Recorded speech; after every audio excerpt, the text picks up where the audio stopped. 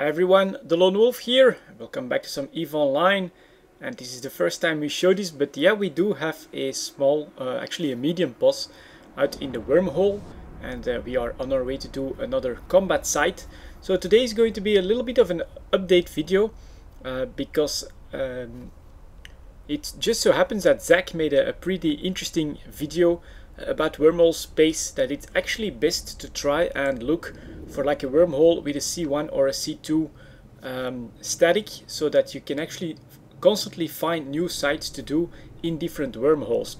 We on the other hand have a Zaqq static in the C1 wormhole, and in the first week everything was going quite well. We had 2 to 3 combat sites a day. We did them. With a Zaqq static we could bring them right out to the closest trade hub, and we reinvested the money we made into the boss you saw at the beginning of the video. Everything was looking quite good, but in the second week we came across a problem that Zaqq was covering in his video, explaining that a wormhole can actually dry up of combat sites if you do them too often. And in the second week we had 3 days with 0 combat sites spawning in. And that is of course a little bit of a problem if you want to keep playing actively and developing your wormhole from the income you're making there. The opportunities to go to another wormhole that came in through a K162 were pretty limited. One time we had a C4 that was getting a lot of its members back from Zaqq through our wormhole into their C4. So that was definitely a little bit of a threat, because they had way more people available and were way more organized than us. So they actually started hunting us a little bit, and we just basically logged off. Didn't want the conflict at that time. And another time it came out in Solitude, so very close to our home base.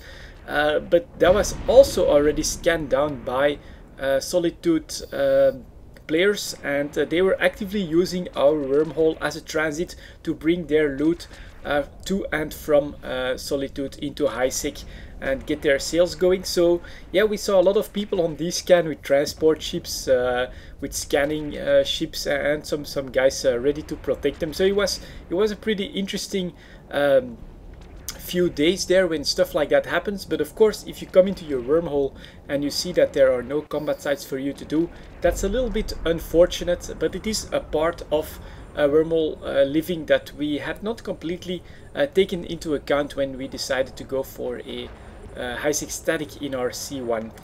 So that also means that we are changing our objectives a little bit. Being able to live in a wormhole like this is actually pretty doable if you're willing to play EVE Online in small chunks. Basically the first week you could say we played for maybe up to an hour every evening. We managed to do the combat sites, get to a trade hub, and then bring in whatever it was that we wanted to bring in from the profits from the wormhole. But yeah, in week 2 those chunks became shorter and shorter, with fewer combat sites spawning and 3 days without any of them. So what we are going to do, because we also have a few new guys in the in the corporation, and Cedar Balnit is back, same with Arvales, we are going to use this wormhole a little bit more of as a weekly day trip that we're going to aim for the new guys, just to get their feet wet in wormhole space, without forcing them to come and live in wormhole space right away, and then to commit to like a C2 that opens up in our wormhole, to go in there, risk them losing their battle cruisers, because well, they're not really at the point yet where they're too willing to lose them. And so yeah, that's basically the plan. We have moved basically our mains back to our home base, so that we can help them in their Zaqq adventures as well. We've been doing some missions together, some Zaqq exploration together, trying to make some money, trying to get them into their battle cruisers. And we have an alt in the wormhole, so we can always scan what the exit is and see how many combat sites are available.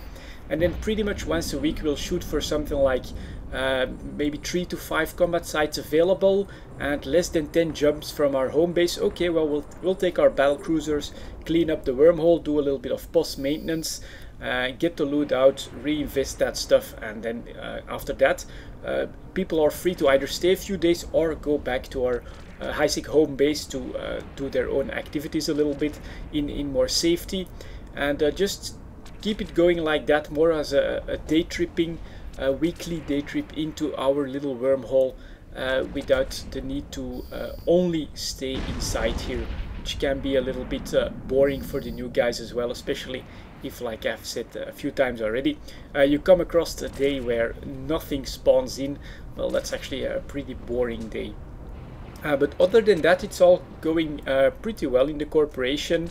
About this topic, if you want to know how to actually make wormhole living more profitable, yeah, check out Zaq's channel, Zaqq. His latest video is right about this topic, where you should actually look for a wormhole that has a profitable static rather than focus entirely on the easiness of getting goods in and out of the wormhole. That's not really your priority, because if, like us, you do it a little bit intensively, you will actually have a drought in your wormhole, and it'll take some time for sites to spawn back and for you to be able to make some more money. But yeah, what you can expect from this is that we'll alternate a little bit. You'll get some Zaqq footage and some update on how the guys are doing, maybe also money wise and skill wise, ship wise, stuff like that. And when we do a day trip, or if something happens inside our wormhole, I'll of course try and update you as well, but it's not going to be only wormhole footage you'll see anymore. We'll have some Zaqq stuff as well. Anyways, this is gonna be the last sleeper over here for us to take down. Thank you very much for watching, guys. I'll let the rest of the footage run, but I'll see you all next time.